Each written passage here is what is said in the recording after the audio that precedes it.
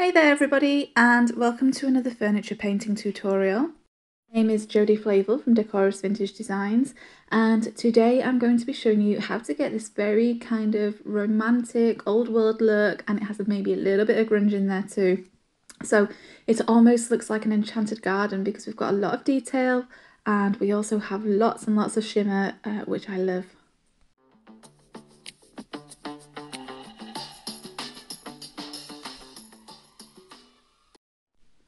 So to get started, make sure that your piece is thoroughly cleaned.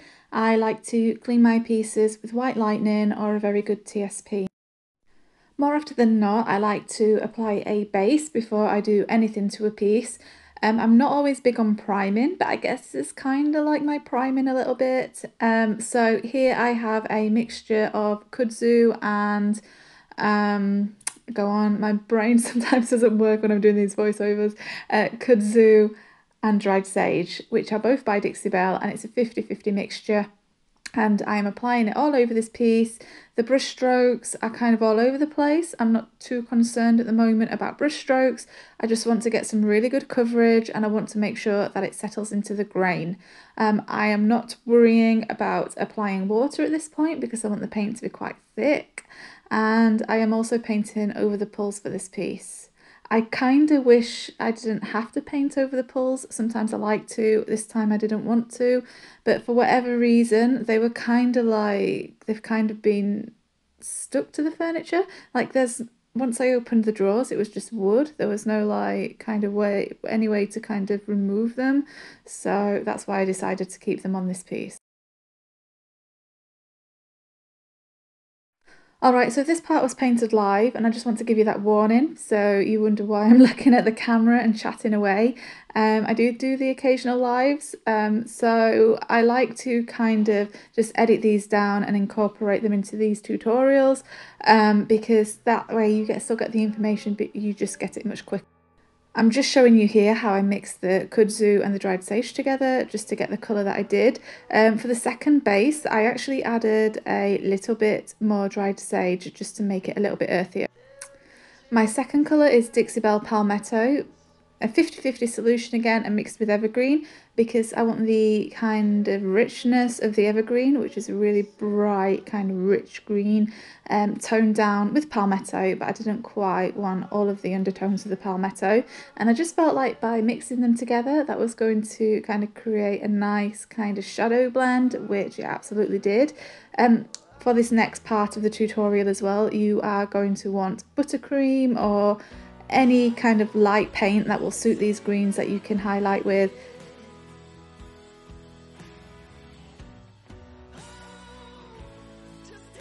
So to get started with, I have the dried sage and Kudzu mix again, and I am using a round brush. It doesn't really matter what brush you use for this as such, as long as if you want the smokiness, then you are going to have a round brush. It doesn't matter what round brush as long as it's round. I'm using the Dixie Belle ones and I'm just applying this all over in circular movements. I also want to work in sections, so I'm just doing one draw to start with. I am then getting my Palmetto Evergreen mix and putting this around the edges. This again, I'm using circular movements and I actually have my mini for this just to make sure that I can get into all those edges, but then I come in with a clean brush. I like the medium oval brush by Dixie Belle for blending. So it's absolutely clean and I'm just blending this now into the original colour. It's also a good idea to get water for this, just a little spritz because it helps it move. I then grabbed my buttercream and I'm starting to apply this in the middle and around the pulls. Places that you maybe have been bleached by the sun, I am going to highlight. If you do these circular movements, you want to make sure that you don't overblend, otherwise you will just kind of lose the border of the colours and you will lose the smokiness. I have a really bad issue of overblending sometimes and I really have to stop myself. So for this smoky look, just make sure that you kind of leave it a little bit uneven if you want to, you know, get that smokiness. You can just add and remove and take away like I am doing here. Like, it's not like you just slap it all on there and then it's finished and you can't go back to it. Like, just build it up gradually. There's no rush. You can reactivate the paint with water. You can mist the paint with a little bit of water to get it moving easier and to make sure it doesn't dry too quickly.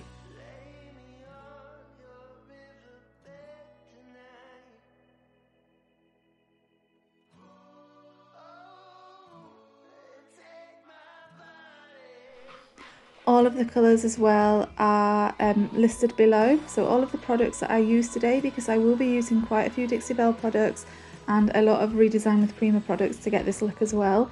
So don't worry if you get a little bit lost, or you don't quite understand what I'm saying, because they're all listed below and you can just use that as a reference as you're watching this video if you want to recreate this look.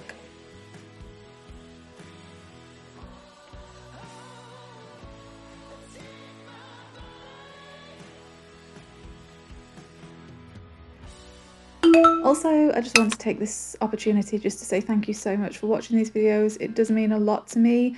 I really appreciate all the positive feedback I've got and all of the support you guys are giving me, and I just really hope that you are finding these videos useful, because I love creating them and I love kind of teaching.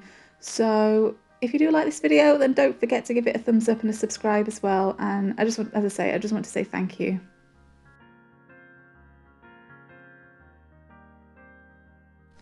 You know, in regards to this look as well, you can create it in so many different ways. Like, I am using a lot of different techniques. You can see here that I am tweaking. You can use, even just using different brushes will change the way it looks. Or even if you just try to recreate it exactly as I'm doing, you won't ever get the same blend by doing this because it's a very smoky blend. What I love about looks like this is that they can never be recreated twice, because a lot of the time you're kind of just encouraging the paint to kind of just do its own thing, and you'll see more of what I mean of that in a little while as after I start layering the paints. What I have here now is Dixie Belle's in the navy, and you guys probably know by now how much I love mixing stuff with water. So I love mixing my paints with water, and this is no different. So I have mixed it with just a 50-50 solution of water. I have then grabbed a cheap chip brush and I am testing a little bit here. So I've brushed it onto the furniture and I'm using some crunched up newspaper to get a very unique pattern. As it stands, I didn't really like that look.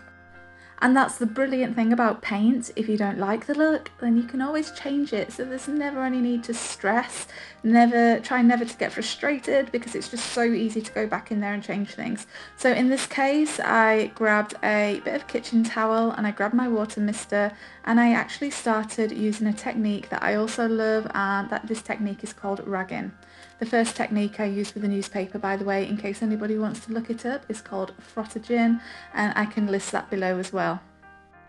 I'm working in sections again. It's probably actually better to work from top to bottom on this, just because of the way the drips are, because you don't want to do the bottom and then get it perfect and then do the top and then have it drip onto the bottom and then have to work the bottom again. I've kind of done it a little bit back to front here, by starting with the bottom first. But yeah, just get your water mixture, get a cheap brush, it doesn't really matter what brush you use, and just put it on there, and then get your rag or a bit of kitchen towel and just start to tap. If you use a little bit too much, then you can just get your water mister and spray the furniture and then tap, or you can actually tap the rag. You could actually spray the rag with water, and then that will remove some of the paint as well. I have to tell you guys, when I actually did this, I did think, oh no, like, I'm going to ruin it, like, have I ruined it, have I? And you know, I was a little bit nervous because I had this really pretty blend and all these pretty stencils, and my heart was going a little bit at this point. I mean, I know it's only paint, but at the same time, I just, I didn't want to repaint the whole thing again, if I'm being totally honest, because of time. But luckily it turns out okay in the end, and I do doubt myself sometimes. I try not to, but I think we all do, but thankfully it turned out great, and I'm so glad that I did this, because then that added to the kind of grungy old world feel that I wanted for this look, and it stopped it looking like pristine and overly blendy. One thing you guys may have noticed as well is how there are actually stencils on the piece now. So there are stencils around the pulls and in the middle there with the rose. I did do a live on this, and this was on the redesign with Prima page. Unfortunately, Facebook can get a little bit finicky sometimes, and it just wouldn't let me download the live. And because I'm not an admin of that page, I can't go into the settings and download it myself. It's just one of those things. I'm really sorry that I can't include this in this tutorial, but it is only just like a small part of the tutorial, and I'm sure a lot of you know how to just grab stencils and you know how to apply them no matter what stencil it is. However, I will link the live below so that you can see that, and I will also link the products that I used below as well, because these were the silk stencils, icing paste and chalk paste by Prima, and then there won't be any gaps in your knowledge on how I achieved this look. Okay, so this is now dry and I'm wanting to kind of make this a little bit fussy and fancy. So what I have here is the, I hope I'm going to pronounce this correctly, but I believe it's the Tullumn Keyhole mould they are called, and these are by Redesign with Prima. And you know, I'm sticking this down in the middle because you know what, there may have been a key there somewhere. Alright then, another mould that I'm going to try and pronounce, and I believe this is pronounced the Tillurie, Flourishes. I feel like I've not said that correctly. It will be listed below anyway, so don't worry about it if you don't have a clue what I'm saying. And yeah, so I'm just adding a bit of fuzziness to this, and I'm now going to paint them. And I also just want to say that I added some moulds to the sides as well. The moulds I added to the side, I believe are pronounced Montmartre corners. I don't know. Okay, they will be mentioned below as well. So I am starting to paint the mould now. I'm actually going to paint them all the same, so I will just show you how I painted the one mould because I just recreated that for all of them. I've got my original paint mix, so make sure when you paint your base that you save a little bit of your Kudzu and dried sage mix, because that's what I'm using here. I have an artist brush just to make sure that I don't smudge it onto, you know, the furniture, and I'm just making sure that it's fully covered in paint. You know, it's up to you guys as well, like you could actually paint it before you put the mould on the furniture. Personally, I like to paint it once I've got it on there because I can't always envisage how I want it to look until I actually have the, you know, the mould on the furniture, and then I kind of see what colours I want to use. Also make sure you save your Palmetto and Evergreen mix, because here I am using that. It's actually still wet, and I just got a fan brush and gently wiped it across. Alright, the moulds are completely dry now, and I've got the Dixie Belle Moonshine Metallics Gold Digger. I've made sure the furniture's totally saturated before I applied this, and then I am just applying it in sections again. So I am applying it to the top everywhere, and I am grabbing my water mister and spritzing, and then I am moving the paint along to get rid of those drips. So what I am trying to achieve here is a bit of a shimmery patina. I love my layered looks, I love my patinas, and I definitely love my gold shimmer. I like shiny things. So that's all I'm doing here, and I just want to make it look like it's had some gold on it at one point that has just kind of worn off and maybe got a little bit weathered.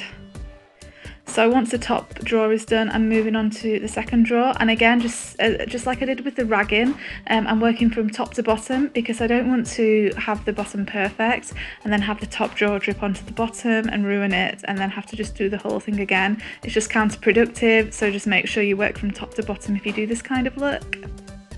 You know, and some people love loads and loads of drips as well. I do like drips to a certain extent, but I don't like the really thick lines unless I'm deliberately creating that look. In this case, I want the drips, but I want them to look a little bit more natural, like they've kind of just, over time, kind of just started moving away. I don't want it to look like I've just put water on it there and then, if that makes sense. What's great about this as well is that with the Moonshine Metallics is that even though you might not be able to see loads of gold, it will still leave a soft shimmer across the furniture. Alright, I've got to apologise for this, guys, as well. One day I will do a furniture tutorial that is like perfectly edited, but I'm not quite there yet with my equipment. So this here, I have just used the Art Philosophy colour blooms in Golden Oregano, and just like I did with the Gold Digger, I just sprayed this across, spritzed with water and then brushed and just made sure there were no actual loads of drips, and it's just going to add to that layered look again. I will list that below because it's actually really nice spray to use. Now that everything's dry again, I've got my copper colour from Dixie Belle. Unfortunately, these aren't available in the UK, and the patina sprays, I can't even get the patina sprays delivered to me because it's just something to do with customs, but they are available in America and you can also make them rust. If you are in the UK and not America and you can't get a hold of this paint, then there are loads of other paints out there that you can get. So I know Fusion do a really nice copper metallic, so you know, just have a look around, look and see what's about if you can't get a hold of this paint. So I am painting the moulds and the hardware with this. Again, I'm just getting an artist brush and then I am spritzing. So we're going for that kind of drippy, rusty look with this. I absolutely love doing this with copper metallics because it just looks so pretty and it just looks so naturally worn, and you know, this along with the Gold Digger and the golden oregano colour bloom spray that I've used, we're just adding lots of beautiful layers to this now, and it's going to look genuinely old and worn.